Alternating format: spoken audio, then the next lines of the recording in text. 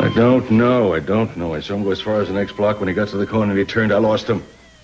I don't know how the hell he could have gotten away from me. I mean, the man taxed both my doors and he's still out there someplace. We're doing everything we can, Mr. You're not Capwell. doing enough, you... I'm sorry. Can't you get this disgusting stuff out of here, please? We can't touch that, Mr. Capwell. How could a man do something like this? Honey, listen to me now. You don't have to talk to the police right now. No, Bob, I want to. I want to while I can still remember everything. And then afterwards, I want to go straight to the hospital and see Jeffrey. Baby, it's going to take hours before they do all those tests on Jeffrey. And he's not going to know if you're there or not. You're wrong!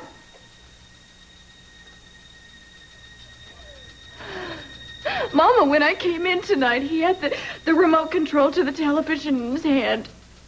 I don't understand. The television was on as loud as it could go. But it wasn't on a television station. It was just on static. And you think Jeffrey did that? You should have seen him. He was holding it so tight his fingers were shaking.